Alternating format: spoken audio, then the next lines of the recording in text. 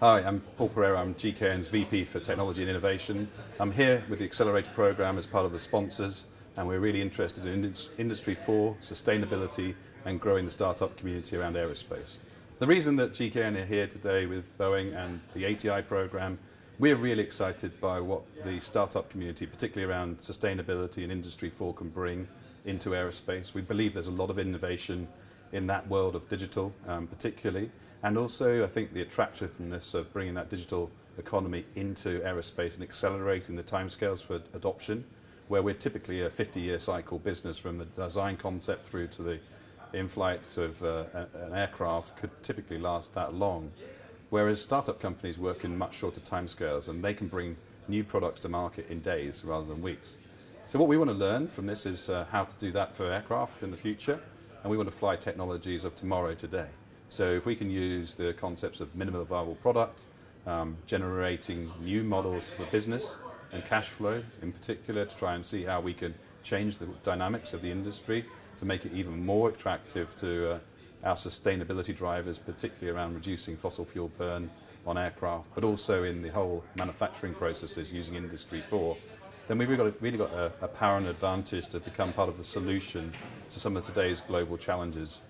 The future for mobility is also really interesting to us, and some of these startup companies have considerable activity in the automotive world and maybe in other areas of interest, and blockchain is one of those in the digital world, in finance, which has been adopted by some, but within aerospace we're kind of slow off the mark with that. We also have a big additive capability in our business in GKN. 3D printing is really important to the world in the future. We can now produce parts out of powder and metal that's been supplied anywhere in the world and distributed as a raw material, and then we can convert it into the part with metal printing processes. Some of the companies today bring something very different with their understanding of how to design for additive manufacturing, and that's an area of real interest for us. If we come out of today, and I believe we will, with over 5 or 6 companies that we're going to work on proof of concepts and then drive the growth in those companies and make them successful, then we will be successful too. So really today it's about making successful businesses, making successful partnerships, and working with Boeing and the ATI to generate the next future leaders of the aerospace industry.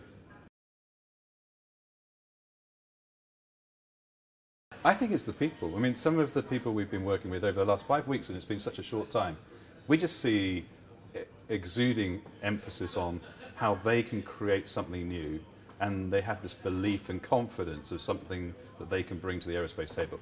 We just want to rub that into our organization as quickly as we can and take that on board and drive with them for that sort of pace, energy, enthusiasm.